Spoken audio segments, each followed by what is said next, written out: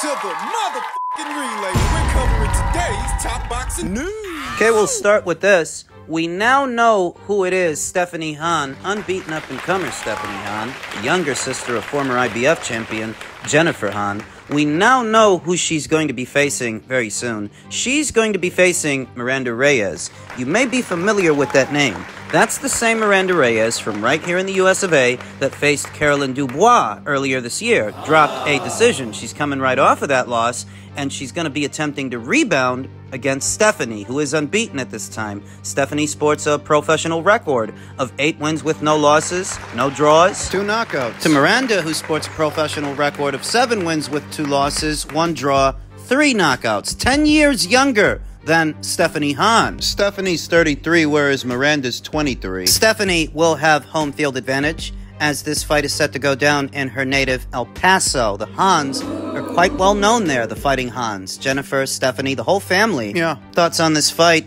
It's an interesting situation. I think this could be a potential banana skin for what is the still unbeaten Stephanie Han.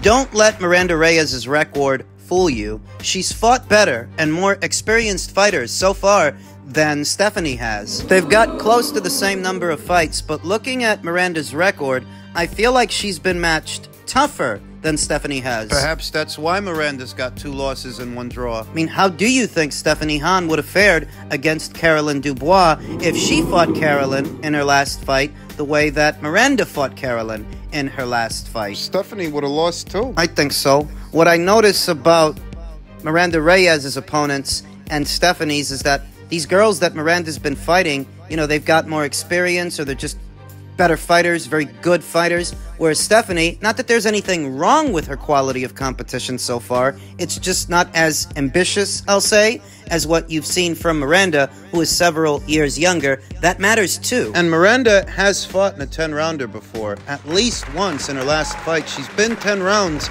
with Caroline Dubois, whereas Stephanie to date, she's never fought in a 10-rounder before. The most she's ever fought for was 8 rounds. I think that matters. That matters too. That young Miranda was able to go the distance with a very strong fighter, a hard puncher, a southpaw, and Caroline Dubois, where a lesser fighter might have got themselves knocked out. Miranda didn't. She hung in there. And that's valuable experience, believe it or not. How so? Well, if you can take what Caroline Dubois got, Caroline, who punches really fucking hard, by the way, and throws a lot of punches, if you can take what Caroline's got for 10 rounds, then I think you can take what Stephanie's got for 10 rounds. That's what I think. Young Miranda is best described as a mid-range to inside fighter. Her skill set is in keeping with someone who fights at that proximity, bobbing and weaving, catching and shooting, short hooks, mid-range to inside. What stands out? The intensity at which she fights. That stands out to me. Sharp movements. She's a sharp puncher.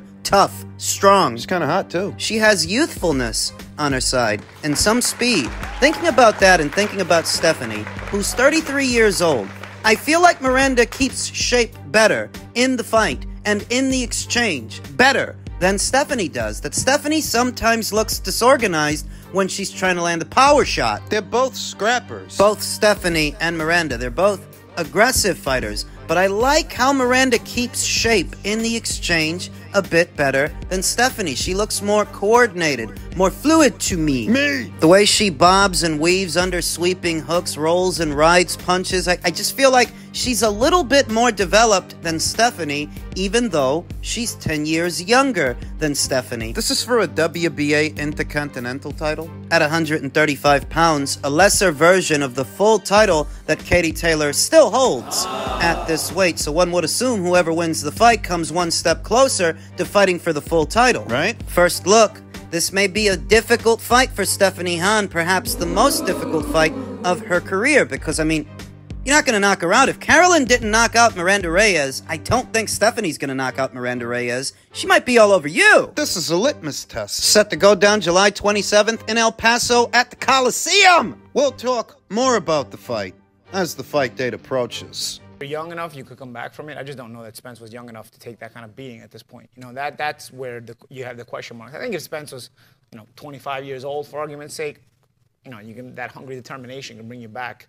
But 33, you're rich. You've made him a lot of money already too. And you're rich. it's a bit tougher, I think, to come back from that. If I can interject, I don't think Errol Spence's road back to the winner's bracket is difficult because he's coming off a loss, or because he's 33, or because he made money. You know, Anthony Joshua's lost fights, and he came back, and he's 33. He makes more money than Spence. Yeah. But a lot more money than Spence. Him and Canelo are the #1 and #2 top earning boxers in the sport.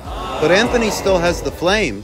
Anthony still has the fire, the desire in the belly to keep going and keep fighting and keep winning. Canelo has it too. He lost that fight to Dimitri Bivol. That wasn't the end. He's won a string of fights since then. Several successful defenses of his undisputed crown. Undisputed, something that Errol Spence Jr. has never been. No, I don't think the nature of Spence's problem is that he's 33 or that he's coming off a loss or that he's made some money. Those two guys made way more money than him, and they've still got it. He doesn't. Why? Why? It's because he was never as good as you guys said he was. I'm not trying to kick him when he's down. Don't. I'm just being honest. If you want my honest opinion as to why things really aren't looking good for Errol Spence Jr., it's because he's not, nor was he ever the caliber of fighter you guys made him out to be. So now you're sympathetic because you're the ones who propped him up. Feeling buyer's remorse. Go back. Go back to before the car accident that all of a sudden is so fucking important. Go back to before that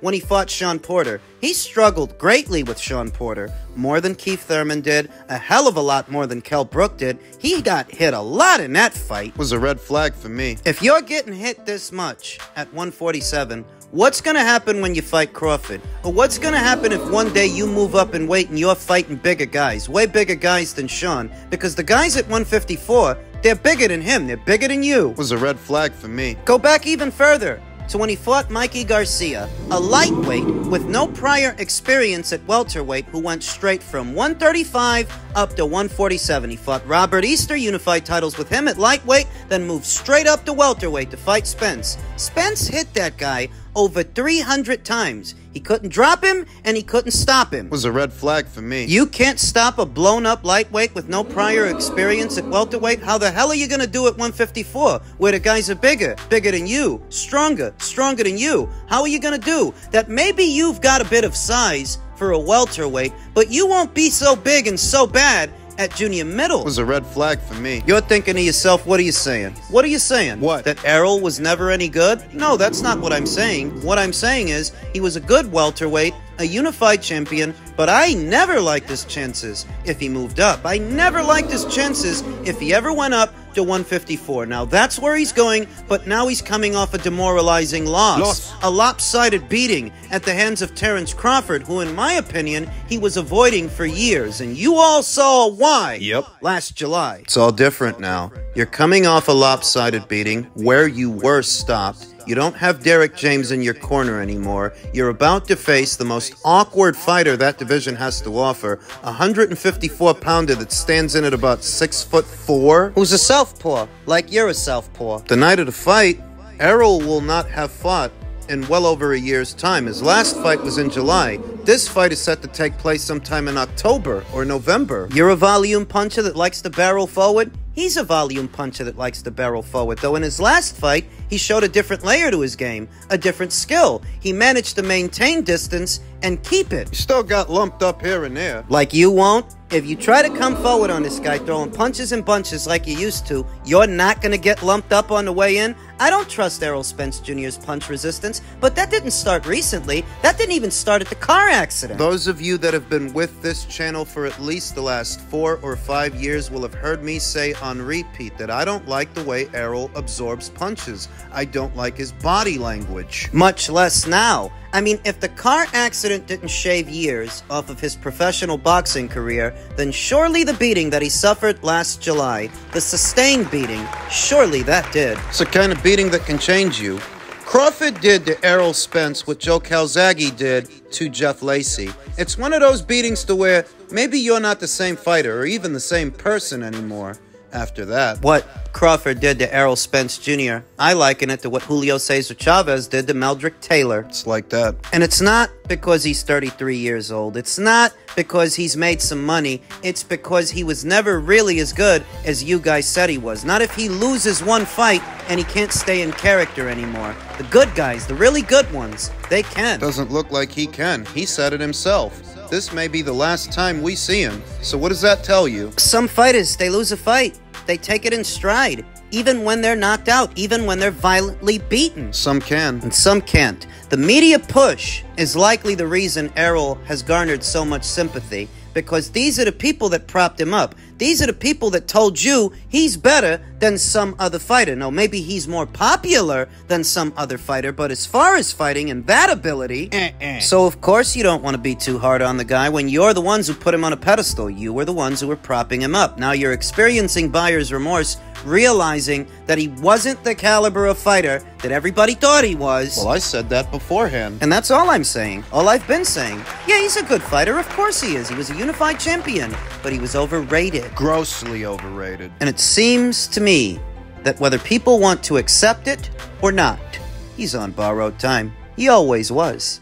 Upstairs in men's middleweight news, it's official. Janibek's next fight. Unified middleweight champion Janibek Alimkhanalai will defend his WBO and IBF middleweight titles against 21-0 New Zealander Andrei Mikhailovich on July 13th in Las Vegas. We've broached this subject before, talked about this fight, and talked about how the people at Top Rank need to pay to play. That, all right, you want to get Janibek back out there, you want to keep him busy, you do that. But at some point, you're going to have to pay to play to get him better opponents, to get him those other alphabet titles at this weight. According to newly crowned WBC middleweight champion Carlos Adames, who's set to return to action next month opposite the ring U.S. Olympian Terrell Gausha on the undercard of Davis versus Martin. According to Carlos, he was offered less than his training camp fees for a Janibek Alimkhanalai fight. For a 3-belt unification match. Do you believe that? I'm not sure.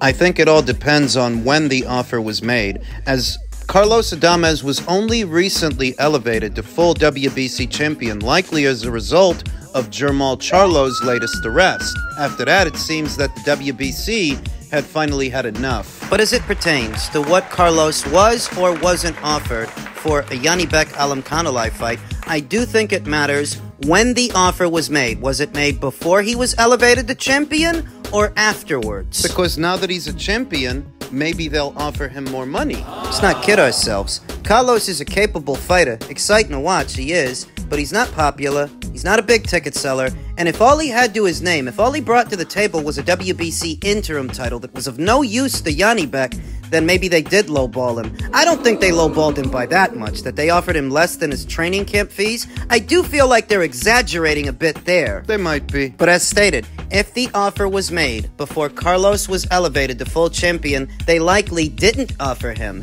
very much. They might offer him more now. If he beats Terrell Gausha, stays WBC middleweight champion, the fact of the matter is, Janibek needs Carlos just as much as Carlos needs Janibek, and Top Rank needs to act like it. You're invested in this fighter. You have to pay to play. And I know you've got the money. I know you've got it. You want to know how I know you've got it? Because you're not on the hook for Tyson Fury's purses anymore. You weren't on the hook for the last one, or the one before that, or the one before that. What? Tyson Fury didn't fight in his last fight on Top Rank or ESPN's dime. No, Turkey Al-Sheikh paid Tyson Fury his last purse for the Usyk fight and for the Ngannou fight before that. Before that, he fought in the UK against Derek Chisora.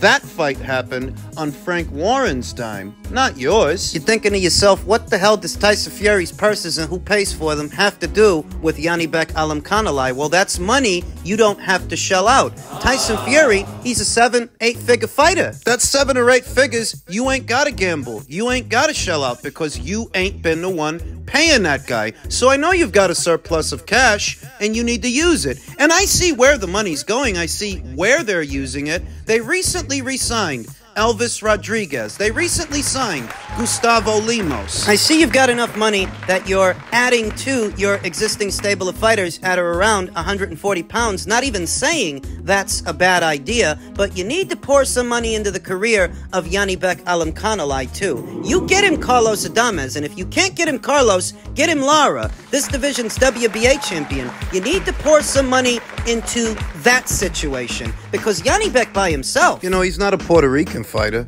or a Mexican fighter to where he's going to have that built-in fan base, that grassroots following here in America. This guy's from Kazakhstan, like Golovkin was from Kazakhstan, but he's no Golovkin. Now, what made Golovkin popular is even though there was a time, a long time, when he couldn't get the big names, he kept active, he kept busy. Every other time you see this guy beating the hell out of somebody, even if it's not a big name, you could use that formula for Janibek Alimkhanalai. Get him the other two champions at this weight, ensure that he becomes this division's undisputed champion. So by the time the familiar face is at 154, move up to 160, they'll have to answer to him. It's an investment in the future. For what could be a super fight.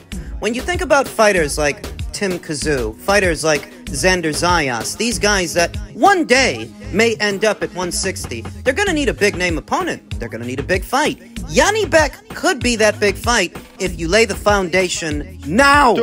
I would give Janibek very good odds to beat today's Arislandi Lara, who's in his early 40s. And it would make for a good fight, an interesting one, against the familiar face. I would also give him very good odds against Carlos Adames, who I think is a skilled and crafty boxer, strong puncher, and he can switch hit, but I don't think he takes the best punch. I think Janibek can beat him. So he's going to be fighting Mikhailovich in July, which leaves a lot of time to schedule something more interesting and something bigger for later on in the year, say the fall or winter months. Let him cap off this year with a unification match. And I understand that the only other two alphabet titles at this weight are on the PBC side of things, but the PBC may cease to exist. Yeah, there was a time where they're not going to let their guys cross the street, not the ones that got belts, but those days are over. Those days are long since past.